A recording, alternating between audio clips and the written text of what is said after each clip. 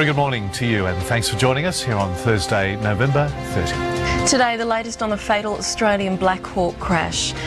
Black Hawk down, one dead and another missing after a crash south of Fiji. Taking it to the streets, unions hold rallies against the government's IR laws. Bushfire threat, fire crews in New South Wales battle to contain blazes before extreme conditions return. A positive night on overseas markets. Wall Street's making big gains this morning. London's FTSE has put on almost 1%. Coming up in First Sport, we've got the latest from the National Basketball League, some big news in English rugby and in the cricket.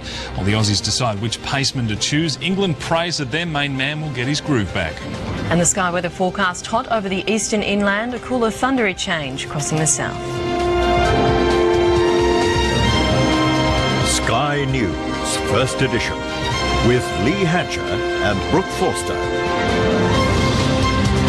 Good morning, thanks for joining us. One member of the Australian Army has died and another is listed as